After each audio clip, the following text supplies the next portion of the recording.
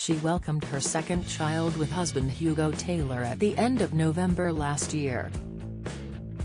And Millie Mackintosh posed in a leopard print crop top and leggings on Friday as she frankly discussed motherhood struggles and thinking about a return to work.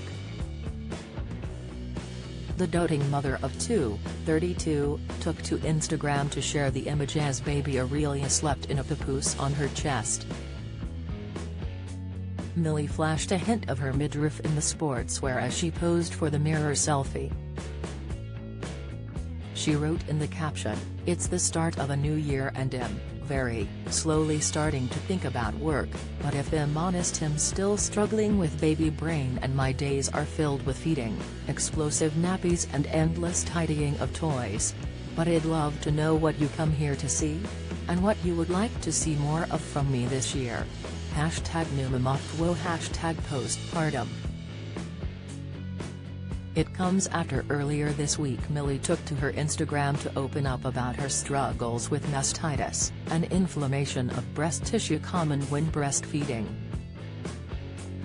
The Made in Chelsea star gave birth to her second daughter 8 weeks ago with a planned C-section, however Millie revealed she is currently struggling with breastfeeding due to blocked milk ducts.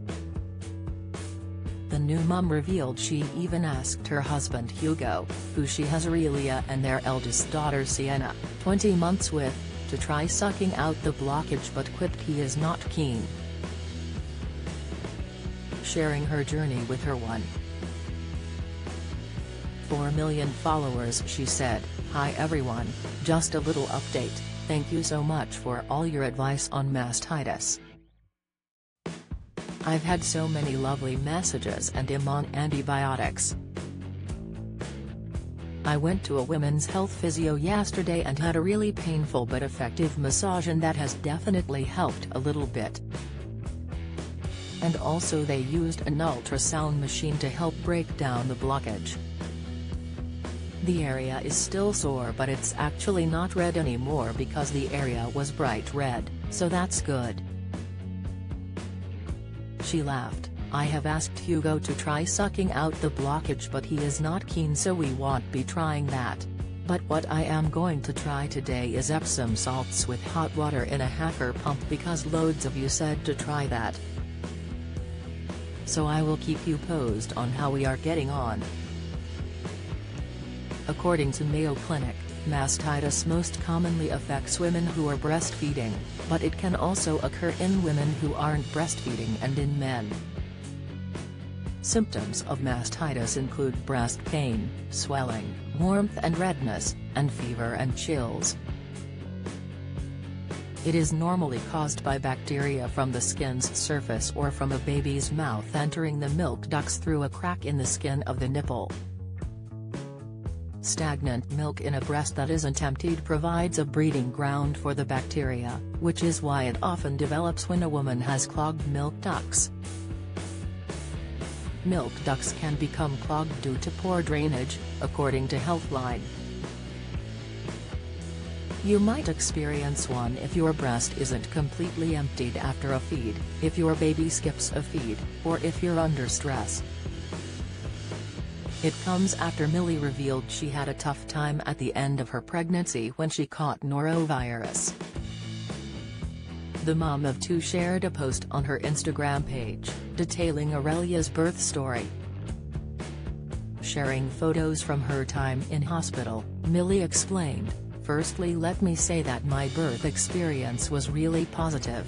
The playlist I made when I had Sienna was playing in the background. Hugo was there and I felt totally calm and ready, but that wasn't the case in the few weeks before."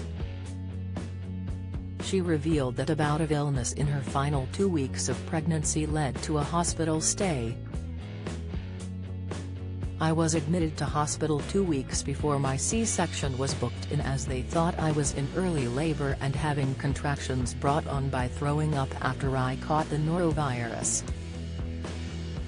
Naturally I went into panic mode as I felt so unprepared and nervous, plus Sienna was poorly at home with hand, foot and mouth and I knew she needed her mama.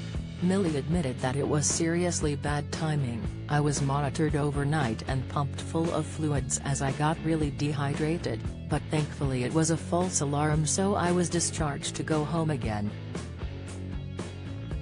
The little scare made the star really appreciate the last 2 weeks of my pregnancy, and I just focused on feeling fit and well, and spending time with Sienna and Hugo.